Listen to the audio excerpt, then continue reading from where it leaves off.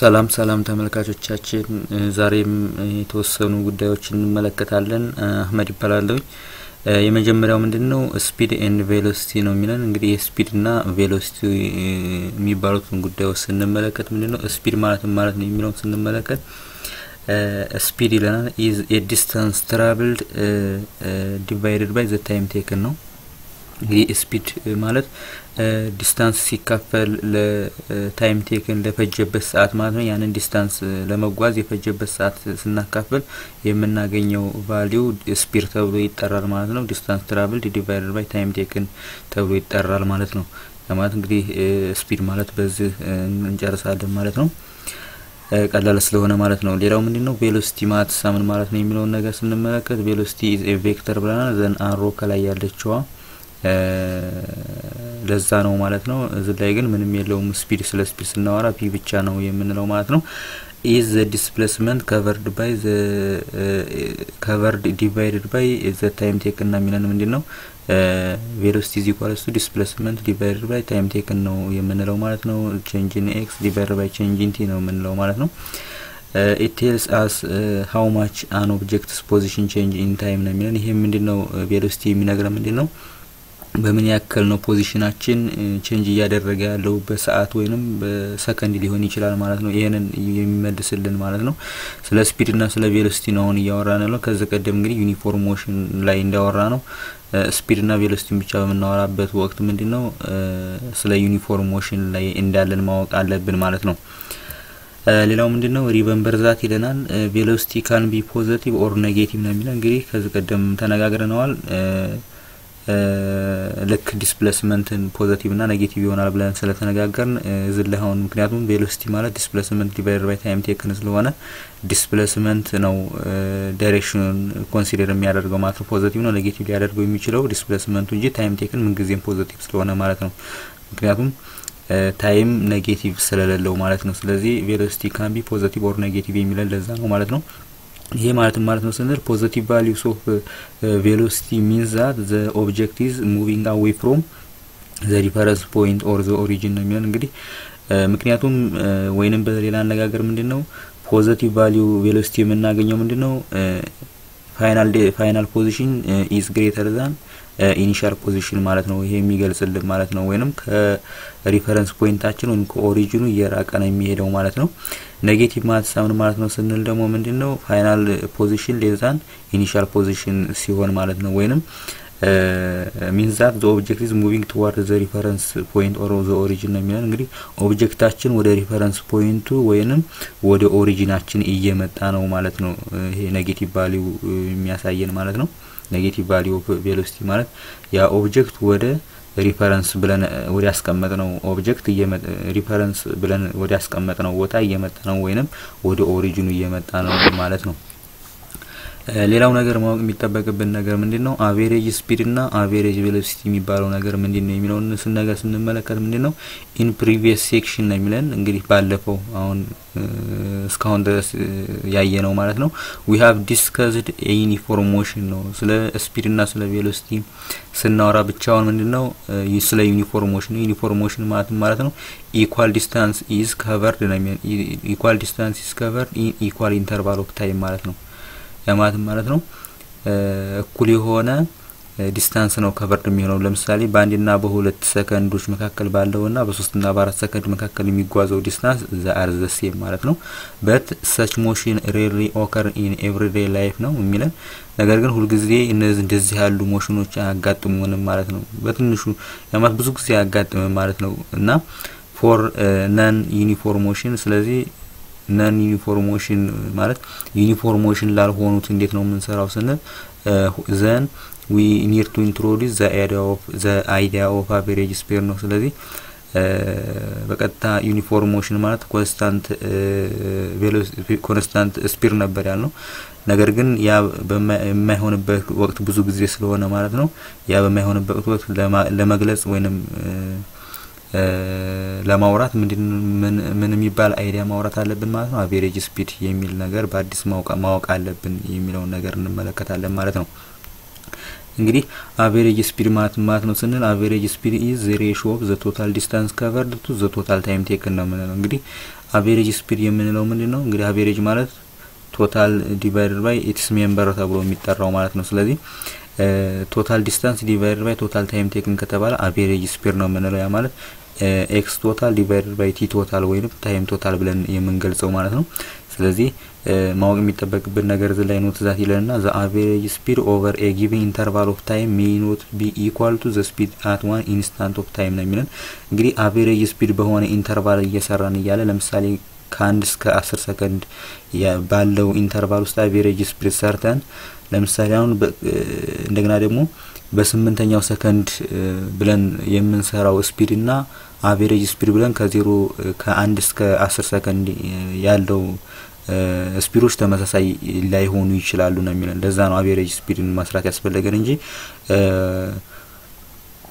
ኮንስታንት ስፒድ ወይንም ዩኒፎርም ሞሽን ላይ ግን በማንኛውም ኢንተርቫል ቢሆን ኮንስታንት ስለሆነ ማለት ነው the speed at a particular time could be less than greater than or equal to the average speed ነው የሚለን እንግዲህ በሆነ ስፔሲፊክ ታይም ላይ ማለት ነው በ1 ሰከንድ በ2 ሰከንድ ብለን የምንሰራቸው ስፒዶች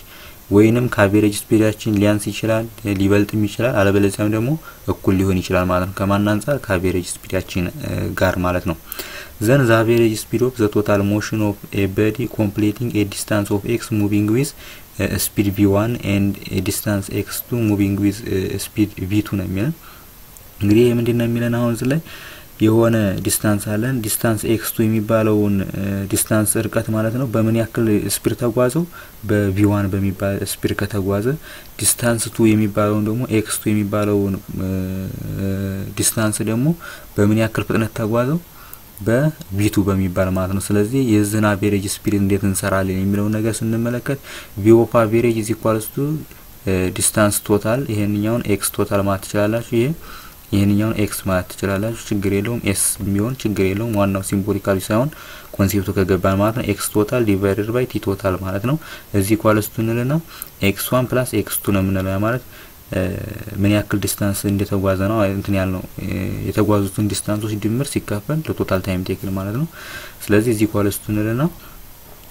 x1 + x2 divided by እናደርግና t1 ማለት ነው ስንል x1 የሚባለውን ዲስታንስ በv1 በሚባለው ስፒድ ለመጓዝ ምን ያክል ሰዓት ፈጀበት የሚለው ነገር ስንመለከት x1 divided by v1 ነው የምናደርገው ይሄ ከየት የመጣው ስንል v1 = x1 divided by t አድርገን ክሪክሮስ እናደርገው x1 divided by v1 የመጣው ለዛ ነው ማለት ነው ፕላስ እናደርግና t2 ማለት ደግሞ x2 divided by v2 ማለት ነው ዘን = እናደርግና ይሄንኛውን ለአሉ ማለት ነው x1 + x2 divided by እናደርግና ይሄንኛውን ኮመን እንወስዳለን ማለት ነው v1 v2 ኮመን ወሰድን ማለት ነው ዘን v1 v2 divided by v1 ስናደርገው v1 በv1 ይጣፋና v2 ይሆናል ማለት ነው ዘን x1 v2 ያልነው ለዛ ነው ማለት ነው ፕላስ እናደርግና አሁንም ይሄን ለዚህ ስናካፍለው v2 በv2 ይጣፋና v1 ብቻ ነው የሚቀረው ስለዚህ v1 x2 እናደርጋለን ማለት ነው x2 v1 ያልነው ለዛ ነው ማለት ነው ዘን ሪአሬንጅ ማድረግ ማለት ነው እንግዲህ x1 + x2 divided by the whole divided by ይሄ ትልቁ ማካፈል ነው x1 v2 + x2 v1 divided by v1 v2 የሚለውን ስንመለከት ሪአሬንጅ ሲደረግ የሚመጣልን ቫልዩ ይሄ ነው የሚመጣልን v1 v2 the whole bracket እናደርግና x1 + x2 divided by x1 v2 + x2 v1 ማለት ነው እና በዚህ ጊዜ እንግዲህ የሆነ ዲስታንስ በሆነ ስፒድ ከቨር አደረገ እንደገና ደግሞ ሌላ ዲስታንስ ደግሞ በሆነ ስፒድ ከቨር አደረገ ከተባለ የዛን አቬሬጅ ስፒድ የምንሰራው ልክ በዚህ ፎርም ነው ማለት ነው ማንኛውም በምን ያክል ብዙ አይነትም ዲስታንስ ይሰጣል ለምሳሌ አሁን x3 የሚባልም ቢሆን ለምሳሌ አሁን x3 with v3 የሚጓዝም ከሆነ ዝላይ ልክ አሰራሩ ተመሳሳይ ነው ማለት ነው ምንም ግራ የሚያጋባ ነገር የለውም ማለት ነው ይበልጡም ደግሞ ኤግዛምፕል ስንሰራ ግልጽ ይሆነልናል ማለት ነው ሌላው ምንድነው the average speed of the total motion of a body moving with speed v1 ነው የሚለን for t1 ነው የሚለን እንግዲህ ይሄ ደግሞ በv1 ወይንም v1 በሚባል ስፒድ ለምን ያክል ጊዜ ተጓዘ t1 ለሚባል ሰዓት ወይንም ታይም ተጓዘ ማለት ነው ሁለተኛው ደግሞ ምንድነው ከዛ በኋላ ግን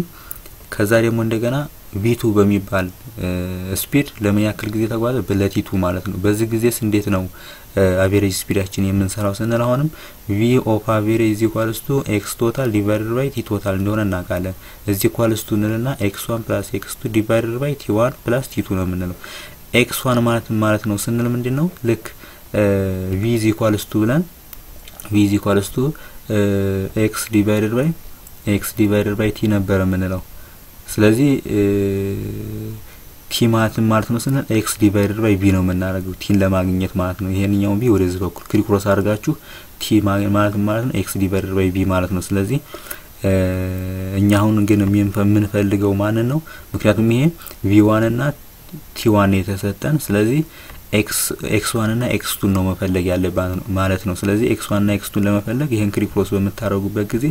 x = vt ነው ይመጣልን ስለዚህ ሳብስቲቱት ማድረግ ነው ማለት ነው ዘን v1 t1 እናረጋለን ምክንያቱም x ማለት v times t ስለሆነ ማለት ነው ይሄንን 1 ብታረጉት ይሄኛው 1 ይሆናል ይሄኛው 1 ይሆናል ማለት ነው ስለዚህ v1 t1 v2 t2 divided by t1 t2 እናረጋለን ማለት ነው ስለዚህ በዚህ ጊዜ በሆነ ስፒድ ለሆነ ሰዓት ያክል ተጓዘ ከዛ ደግሞ በሌላ ስፒድ ደግሞ እንደዚሁ ለሆነ ሰዓት ያክል ተጓዘ ከተባን የዛን አቨሬጅ ስፒድ ፈልጉ ከተባን ምንድነው የምናረጋው ፈልጉ ከተባን v1 t1 v2 t2 divided by t1 t2 በሚጥራን ፎርሙላ እንጠቀማለን ማለት ነው ይሄንንም ኤግዛምፕል ስለምንሰራበት የዛ ጊዜ ግልጽ ለወደፊት ግልጽ ይሆንልናል ማለት ነው ሌላው ምንድነው አቨሬጅ ስፒድ ማለት ነው የሚለው ነገር ስንመለከት is the rate at which its displacement change with respect to time ነው እንግዲህ average speed ማለት ነው total displacement divided by total time taken ነው የምናረጋው then change in displacement divided by change in t እንላለን then xf minus xi divided by tf minus t initial ብለን እንሄዳለን ማለት ነው ሌላው ነገር ምንድነው when there exists two or more uniform motion ነው የሚለው እንግዲህ ሁለትና ከዚያ በላይ ዩኒፎርም ሞሽን በሚኖርበት ጊዜ ልክ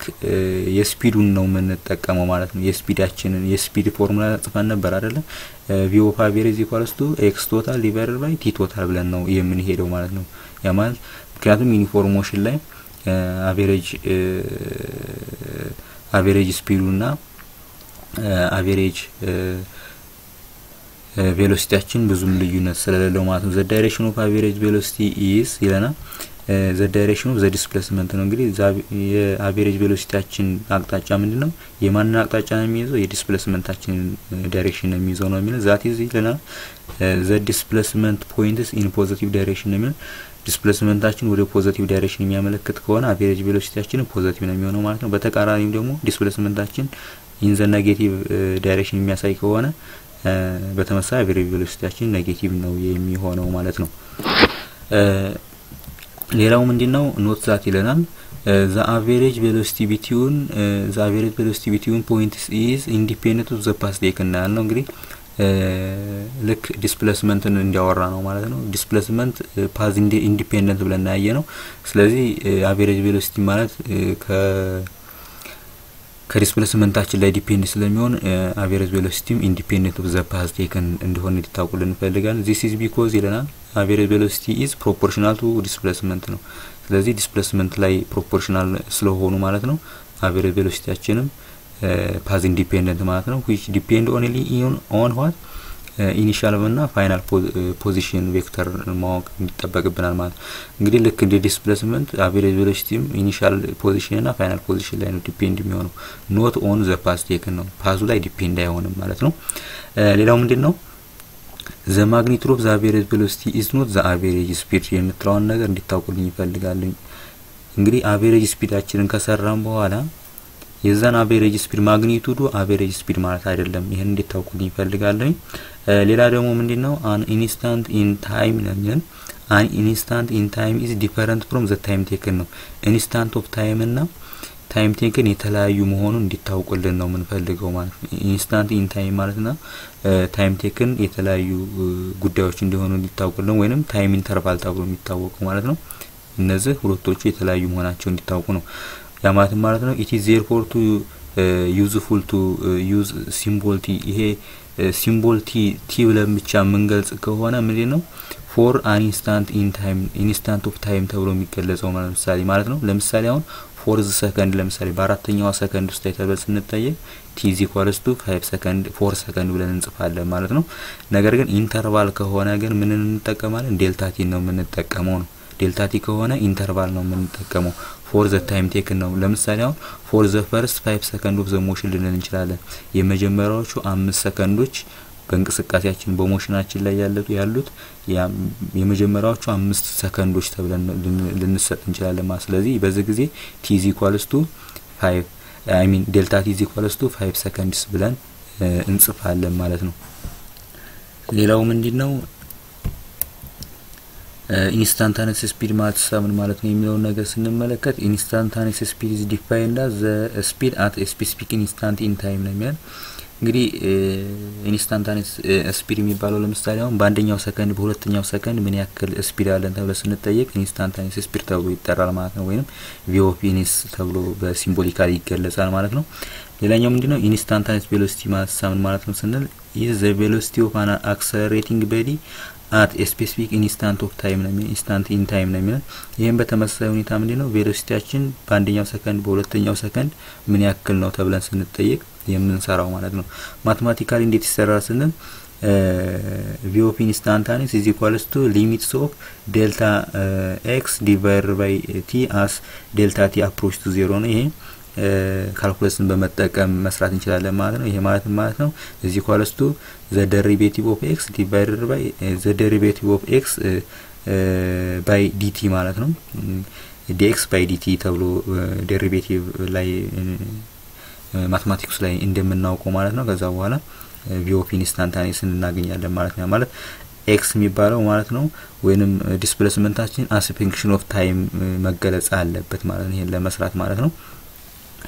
ሌላው ነገር ማወቅ የሚጠበቅብን እዚህ ላይ ምንድነው ኢንስታንታኒየስ ስፒድ is the magnitude of instantaneous velocity መሆኑን እንድታውቁልን ነው የምንፈልገው ማለት ነው ያ ማለት ነው ኢንስታንታኒየስ ቬሎሲቲያችንን እንሰራና ማግኒቱዱ ምን ተብሎ ይጠራል ኢንስታንታኒየስ ስፒድ ይባላል ማለት ነው ያ ማለት ነው it has the same value but no direction ነው የሚለው ስለዚህ ኢንስታንታኒየስ ቬሎሲቲ የሚለየው ምንድነው ተመሳሳይ ቫልዩ አለው ተመሳሳይ የሆነ ቫልዩ ነው ያለው ነገር ግን የሚለየው ምንድነው በምንድነው ኖ ዳይሬክሽን ማለት ነው ዳይሬክሽን ባለመኖሩ ነው ማለት ነው የሚለየው ኢንስታንታኒየስ ስፒድ ከማን አንፃር ከኢንስታንታኒየስ ስፒድ አንፃር ማለት ነው ለዛሬ እዚህ ላይ ይበቃናል ላይክ ሼር ሰብስክራይብ አድርጉልን ኮሜንታችሁን ጻፉልን ለምንሰራችሁ ቪዲዮዎች ግባት ስለሚሆኑ ማለት ነው ማስተካከል የሚያለብን ነገር ካለ ለማስተካከል ይጠቅመናልና ማለት ነው እናመሰግናለን